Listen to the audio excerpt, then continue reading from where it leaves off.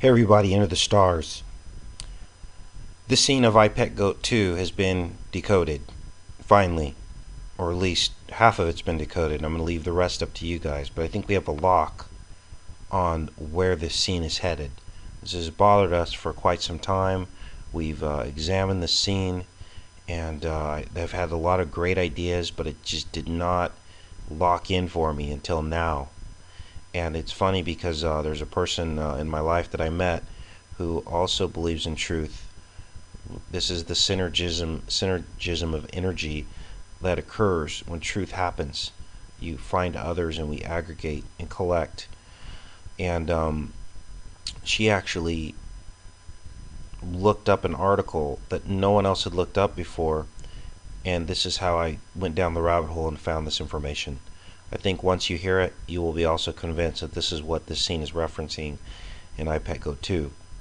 So you'll notice, I want you to notice the shell that she's sitting in.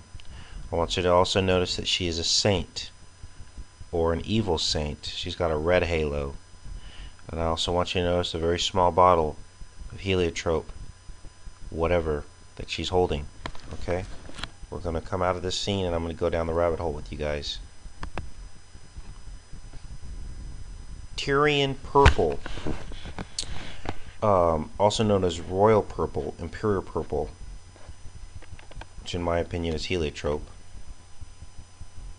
is a dye, reddish purple natural dye, which is a secretion produced by certain species of predatory sea snails in the family Mercidae, first used by the Phoenicians. The dye was greatly prized in antiquity because the color did not easily fade, but instead became brighter with weathering and sunlight. Okay? This is the color of the New World Order, you guys, heliotrope purple. I want you to notice the chemical structure of Tyrian purple. 6-6. Okay? Tyrian purple was expensive. The 4th century BC historian Theopompus reported, "Purple for dyes fetched its weight in silver." Okay.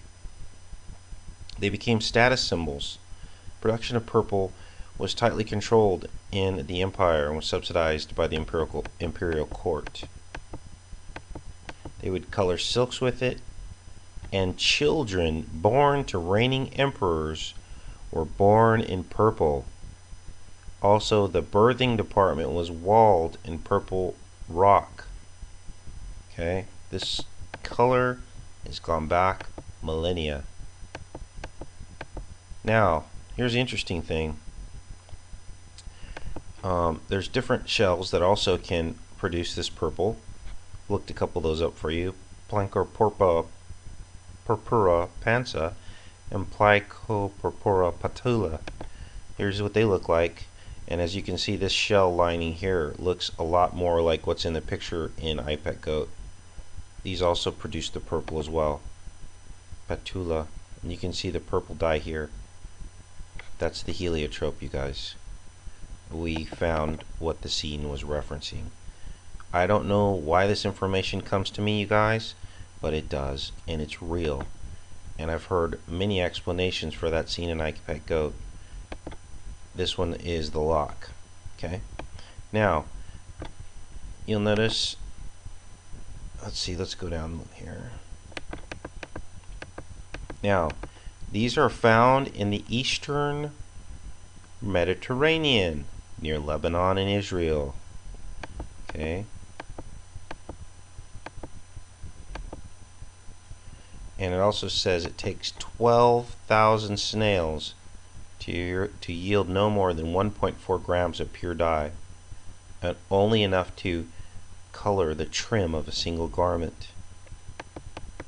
Okay, so they're harvesting these shells. Now what I need your guys' help for is to find out why the child in I Pet Goat is in the arms of that woman. Now I read here, this is National Geographic, so it's called Tyrian purple for a reason, because Tyre was in Roman times known for the precious purple dye made from the murex sea snails that became the color of royalty.